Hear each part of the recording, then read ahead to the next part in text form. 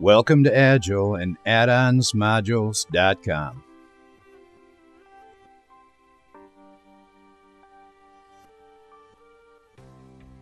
Agile and addonsmodules.com are developers of a wide range of modules and add-ons for the PrestaShop shopping cart system.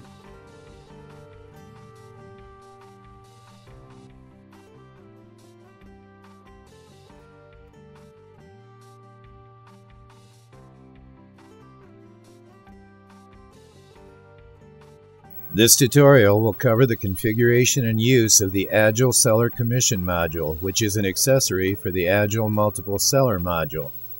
The Seller Commission module allows a store owner to manage seller commissions and commission payments through PayPal, allowing you to set commission rates and transaction fees for sales.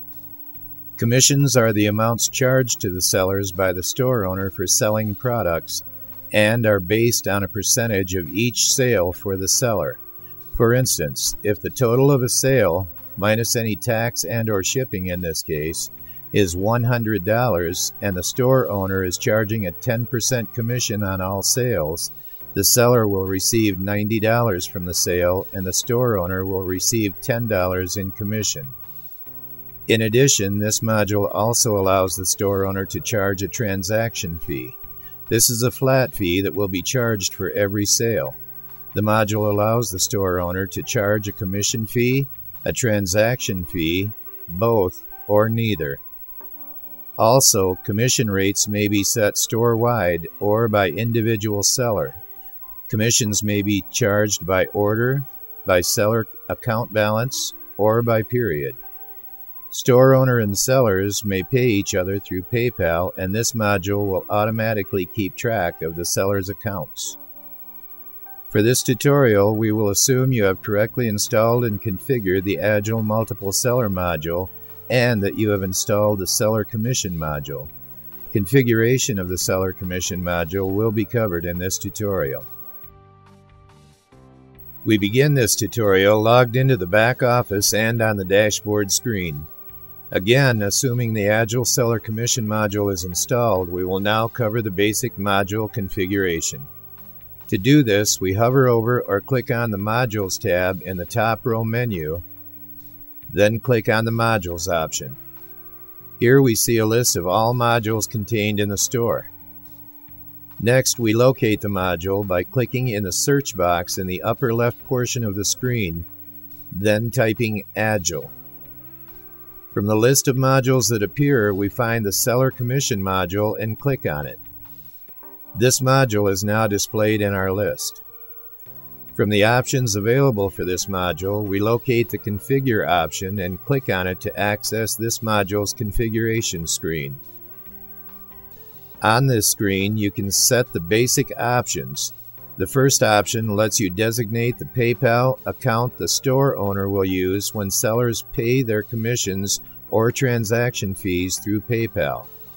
The funds that sellers pay the store owner will go into this account. The next option allows you to use the PayPal sandbox mode for testing. Once you have tested this account, this option should be set to No for correct payment operation. The next option allows you to designate a PayPal header image. The entry here will be a link to an image already stored on a web server.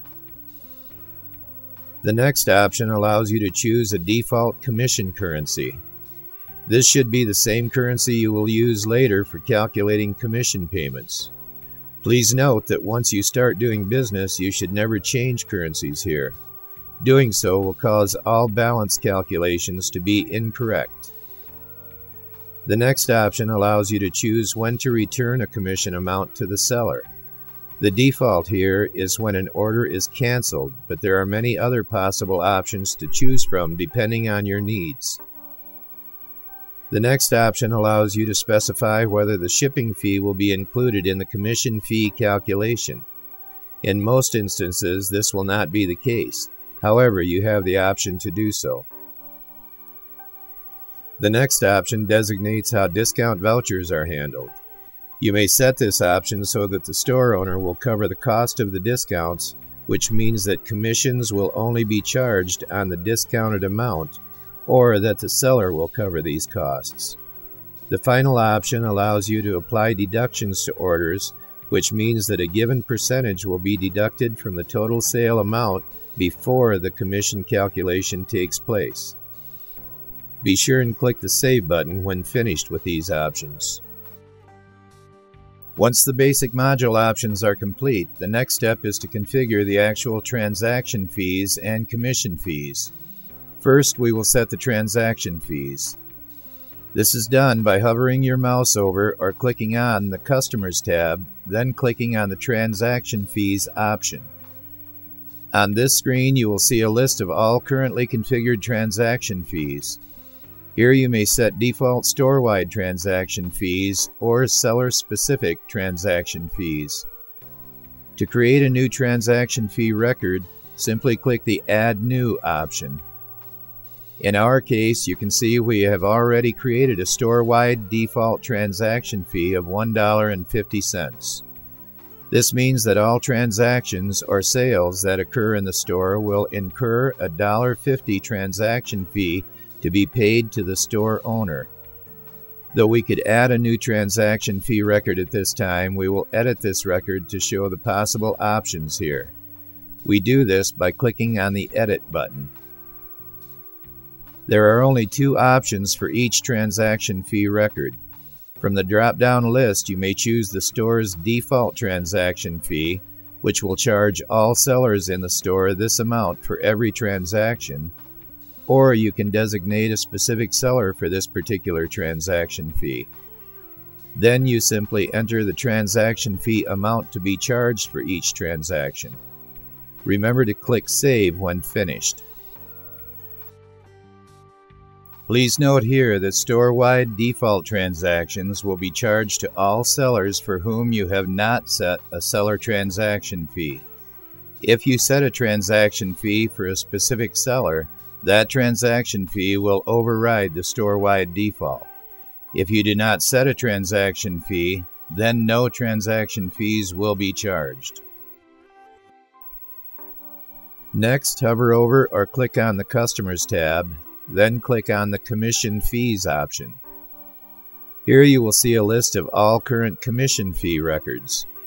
To create a new commission fee record, click the Add New option. In our case, however, you can see we have already created a store-wide default commission fee of 10%. This means that all sales that occur in the store which fall within a given amount range will incur a commission fee of 10% of the total sale, minus tax and shipping in most cases, that will be paid to the store owner. Though we could add a new commission fee record at this time, we will edit this record to show the possible options here. We do this by clicking on the Edit button. On this screen, you may use the drop-down list to choose the store's default commission fee, which will charge all sellers in the store this percentage on every sale, or you can designate a specific seller for this particular commission fee or rate. You must also designate an amount range in which to charge this commission percentage. You do this by entering the lowest dollar amount which will be charged a commission. This is the From Amount field, and by entering the largest dollar amount which will be charged a commission. This is the To Amount field. Any sale that falls within this range will be charged this commission percentage. Next, we enter the actual commission fee percentage as a whole number. This value should be from 0 to 100. This is the percentage that will be deducted from each sale for the chosen seller, or store-wide if default commission fee was chosen. And finally, we enter the deduction rate percentage. Here you may enter a percentage of the total sale amount to be deducted before the commission calculation is applied. This field can be left at 0, but may be used if the store owner would like to provide a reduction in commission cost. Remember to click Save when finished.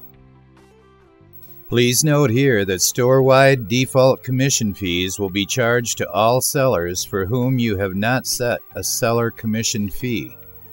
If you set a commission fee for a specific seller, That commission fee will override the store-wide default. If you do not set a commission fee, then no commission fees will be charged. This concludes Part 1. We will continue from this point in Part 2 of this tutorial. See you in the next video.